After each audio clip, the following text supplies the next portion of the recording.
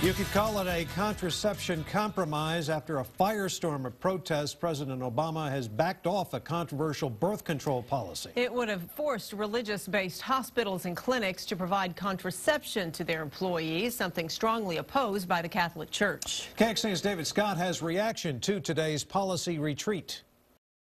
The Catholic Church was up in arms over the Obama contraception policy, a policy requiring religious organizations to provide contraceptives, sterilization, and the morning after pill, things that are directly opposed by the church. Today, they consider this backtracking at least a partial victory. After taking growing heat for days, with Catholics making up 25% of the electorate in a campaign year, the president relented a bit. Religious organizations won't have to pay for these services, and no religious institution will have to provide these services directly. But women who work at these institutions will have access to free contraceptive services, just like other women. That means free check. Some Catholics even vowed to go to jail if need be to oppose the policy. A week ago, Austin Bishop Joe Vasquez issued this proclamation to his congregations.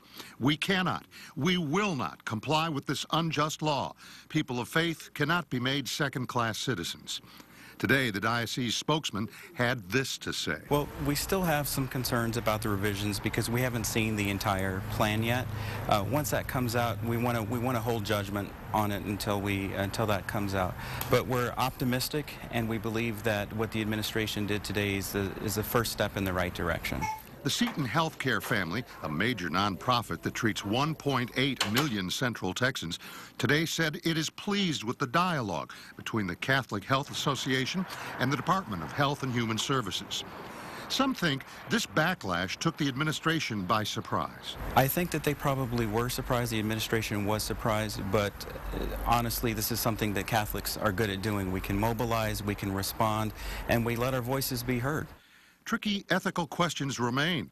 Religious organizations won't pay for or provide the contraceptive services directly, but they will pay the premiums to insurance companies that will.